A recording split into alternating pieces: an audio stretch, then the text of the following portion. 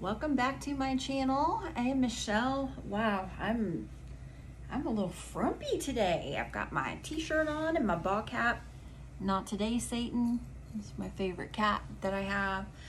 I'm Michelle. You guys have been following along on my journey, and it has been like a month since I've done a video. I am so sorry. Between coronavirus, being a nurse, working out every morning at 4:30, and this is just really not the best outfit that I could have chosen to show you guys my weight loss, but I think you can probably tell in my face and especially my chest that I'm getting some collarbones and things like that showing, so that's really good. But and here go the cats. Hi, Stella. Anyways, I just wanted to hop on here real quick and just let you guys know what's been going on with me. I hit Wonderland. That was my last video. I was super excited about that, and I'm hovering around the 193 to 190 mark. It's going up and down during this quarantine. It's been like super challenging with my weight, but I'm also not losing a ton of weight because I'm working out in the mornings and I'm doing weights and things like that. So I'm developing muscle where I used to not have muscle before. So I've stopped putting a lot of my sense of worth into the scale. I've just started weighing myself once a month. I've been doing it on the first of the month, and for some people that weigh themselves every day, that's fantastic, but it's so defeating and deflating to me to get on the scale and have it not move, or I'm sitting in a stall and then I get on and I've lost 10 pounds. So it's not a good way for me to gauge how I'm doing and gauge how I feel. I cleaned out my closet and ended up donating 10 bags of clothes that didn't fit me anymore. My daughter cleaned out her closet, and what I left in there hanging was what fit me. So I did a lot of shopping with my friend Elizabeth today.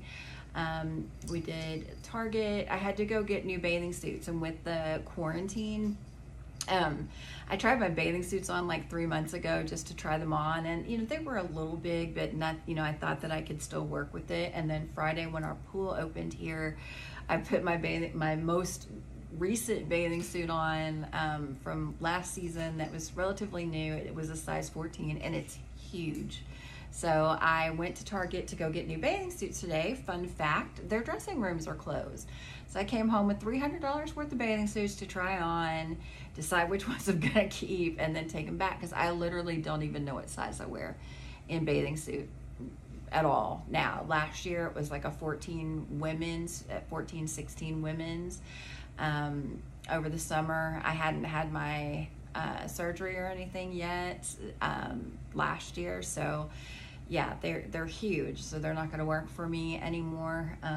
So I'm going to try some of these on today. If they look cute, then I may take a picture. If they do not, then I won't. But I mean, other than that, this has just been a crazy time for all of us. I think, it's been weird. Texas is usually the first to do everything, and our governor has done an incredible job during this quarantine, and things opened back up. We were able to go Cinco de Mayo and get margaritas and eat at the restaurant. So things started opening up a few weeks ago. Now the bars, the gyms, and everything have started opening now at 50% capacity. So we're doing great. Fun fact, I got my COVID-19 antibody screen back, and it was positive. So my hospitalization in mid-January, where I was so sick and coughed and threw a blood clot to my lung from that cough and ended up with a pulmonary embolism, was in the hospital for a week, was indeed COVID-19. And I kind of thought that it was, but I did go get the antibody test done. My antibody test was positive. My viral was negative, which means I don't have it right now. The antibody being positive, though, means that I did have it, and my body has tried to fight it. So my hospitalization was due to COVID. It's always fun to find out after the fact, because I'd never been sick like that, never experienced anything like that, that cough and not being able to breathe and all of that stuff. So I wasn't shocked. I was kind of expecting it, but when you find out that you have had it and it's confirmed, it is a little bit disturbing. But in any event, I survived it. I'm doing fine. It was a scary time, but I've just been living my life like a normal person. I wear a mask when I go in for my blood work at the hematologist. It's also an oncology office, so I wear that because there's patients in there that are getting chemo, but I haven't been wearing a mask. Like, to me, a lot of this has been overblown and blown out of proportion. We don't ever want anybody to die, but the flu statistics are, they far outnumber this. And with this having a 99.6% survival rate, I'm really glad that we did flatten the curve. I'm really glad that the decisions that were made to shut things down were made so that we could try to get things up and running and back on our feet by the summer. So that was a good call by the nation. Some states have taken it much further than others, but every governor has to make their own decision, and our governor in Texas has done an incredible job during all of this. So I just wanted to check in with you guys and let you know, hovering around 190 to 193. I'm 15 pounds away from my goal weight, which is super exciting. I'm also 15 pounds away from the weight I was when I met my ex-husband, before like having my kids and all of that weight that I put on, which is shocking to me. My jeans are too big. I probably need to get some new jeans soon. I know the shorts from last year are not gonna fit, so I'm just kind of slowly trying to go through my closet and my drawers and figure out what fits and what doesn't fit anymore, because I can't go out and drop $1,500 on brand new clothes. I'm gonna have to do it slowly but surely, and while I'm still losing, it's really hard. Like this shirt this shirt is an extra large, y'all. It's humongous. Like, I could probably technically wear a medium if I wasn't so self-conscious about being, busty and chesty and having those shirts be really snug. But this is an XL. This isn't even like a 1X or a 2X. So it's way too big for me. I'm starting to get muscle definition in my arms, which is amazing. I haven't worn a sleeveless shirt in years. I'm not a fan of my arms, but I'm working on them slowly but surely. My legs are getting back to the way that they used to look when I was in my 20s. I am a little saggy, but it's not something that I can't manage. I'm not going to need surgery for any of that. My stomach, working out has been helping me a lot. If you guys want information about the program that I'm doing, I am a Beachbody coach. So if you want information on working out and doing the program, there's a 2-week free Beachbody on demand trial with the 3-month membership. If you cancel it before then you don't get charged for it. But our accountability group is at 5 a.m. Central Standard Time. We check in with each other and then we work out. So it keeps us accountable. Do I do it all 5 days a week? No, it just depends on what's going on. I usually do anywhere from 3 to 5 days a week, depending on how busy things get and how tired I am, honestly, the next morning. But I've really been doing a good job with my diet. Getting in my protein. I haven't had any hair loss, not a lot. I was super excited about that. But if you do want information on our accountability group and if you're looking to start working out, please reach out to me, just message me. You can also get information on the programs in my link in my bio. You'll be able to see all of that. My makeup's on there, my Beachbody programs are on there. I'm doing the 100-day challenge right now. I've had a little setback because I hyperextended my knee, so I have to go in Tuesday and get a cortisone and or steroid shot in my knee so that I can get some range of motion back in that and get an MRI. I've had surgery on my knees twice, and I'm hoping that I haven't done any serious damage to it, but I think the shots will help, and then I can get back to doing my HIIT and my cardio, because I've been really taking it easy on this knee for the past couple of weeks till I could get in to see my doctor. So other than that, I'm doing really well. The working out, making sure I get my water in, make sure I get my protein in. If you would have told me that I would be this size when I started this journey, a year, gosh, what month is this? It's month 8. I was 285 in March of 2019, and I'm 190. So I'm basically 5 pounds away from a 100-pound weight loss, which is nuts. It's nuts. But I shopping today with my friend Elizabeth, like I automatically still go to the plus size section, and I'm not plus size anymore. Not in jeans, not in anything am I plus size. Underwear, bras, all in the normal sizes, and it's just really nice and refreshing to be able to buy things just off the rack instead of for plus size. You know, to me, things are much prettier. You know, lingerie and stuff like that, bras and underwear are much prettier when they're in regular sizes than when they're in a plus size range. I have lost 4 bra sizes during this, so I've gone from a size 22 jean to really on the border of a 12-14 right now. I've gone from a 3X shirt to an extra large, a large, and could fit a medium, but I'm not quite ready for that yet. I went from a 42 triple D bra to a 36C.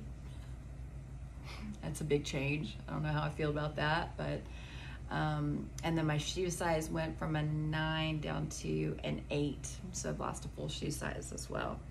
It's weird where you lose weight during this journey, but it's a good feeling. I feel amazing. Like my health is excellent. I never thought that I would ever be a person that would like to work out. I have avoided that my entire life, which is part of what got me to where I needed bariatric surgery. I don't hate working out. I feel amazing after I do it. It's just that trying to motivate myself to get up and do it, and having an accountability group with 20 people on the phone expecting you to be there, that's a big motivator for me, because if I say I'm going to do something, I do it. Plus I'm working out with my friend Jess, who I love. She's amazing.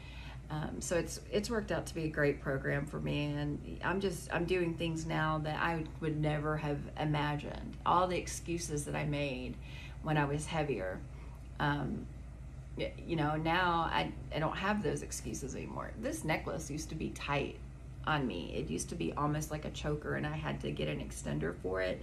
The extender's not on it, and it's just little simple things like this where my neck is so small now that my necklace is too big. I've had to like get links taken out of my watches, my Fitbit. I've had to tighten that up, but this is an incredible journey, and for anyone that's starting this, don't second guess yourself. Best decision I've ever made. I don't enjoy eating anymore, and that's, I think, kind of the point in this, is that the binge eating, the comfort eating, all of that stuff that we used to lie about that we didn't do, guess what, we did it, and now we don't have the ability to eat for comfort anymore. And that took a lot of getting used to for me. So, when I used to order these big elaborate meals, I can eat about 1/8 of what I order. I have to start working with the kids menu, because I just order and waste too much food. So I'm just gonna have to start doing that, because I bring things home thinking that I'm gonna heat them up and eat them again, and I don't. And my taste buds have changed so much since the surgery. I don't enjoy things that I used to enjoy before. There are things that I can't eat, that I can't stomach anymore. It's really strange. Like my body, I feel like, craves healthy things. Chicken breast and broccoli and things like that, healthier foods. My body craves that now. If I eat like a small McDonald's French fry, it kills me, because I'm not used to that grease and having all that fat around me anymore. So it's a lot of change. You guys subscribe, turn your notifications on. I'm really sorry that I don't get these videos out more than once a month. It's just been crazy. For people that have YouTube channels that can post every week, more power to you, but I just haven't been able to get there. I think that I'm gonna continue doing my videos until I get to that 100-pound weight loss, and then till I get to my 1 year mark. And then after that, I'm not sure what type of videos I'll do. If I start turning this into a mature makeup channel, I don't know what I'm gonna do, but I do know that the accountability of having this YouTube channel and having people tell me that I'm an inspiration. I never thought in a million years that I would be an inspiration for anyone when it came to weight loss and came to exercise and working out. And I look so forward to getting y'all's messages on Instagram. I have a person that is actually using the same surgeon that I use, that I've been communicating with. And I really love hearing about everybody's stories, and to have people tell me that my page is inspiring and my YouTube is inspiring. That really makes me feel amazing, that I've done the work, I've put in the work, and that you guys are seeing, you know, the successes in me even more than I'm seeing them in myself. So I really appreciate that. But subscribe, turn your notifications on, come over to Instagram and follow me over there. It's Gastric Sleeve Superwoman on Instagram. And I'll put that in here so you guys will know what it is, so that you can come over there and follow me. But just wanted to check in with you guys and let you know I'm doing great. It's rainy and blah this Memorial Day weekend. I was kind of hoping that I'd be able to sit out by the pool, and I haven't been able to do that except for a couple hours on Friday. This Memorial Day weekend right now is just turned out to be a rainy, cloudy, blah weekend. But it's okay, because you know, summer's almost here. I'm trying on new swimsuits, and I've got plans to take a river tubing trip to New Braunfels here in Texas, which is like a Texas thing. We love that. The casino is going to open up soon, and I love the pool there at Choctaw. So I have a lot of activities coming up over this summer. I hope to get to Arizona and see my son. He broke his leg a couple of nights ago. So he is out for about 6 weeks to let his broken leg heal. We just had a lot going on, you guys, and I just appreciate those of you that have stuck with me and that are following my journey. I'm on Instagram much more than I am on YouTube. So come and follow me over there, you guys. Subscribe, turn your notifications on, and I'll catch you guys during the next video. Bye. Thanks for checking in.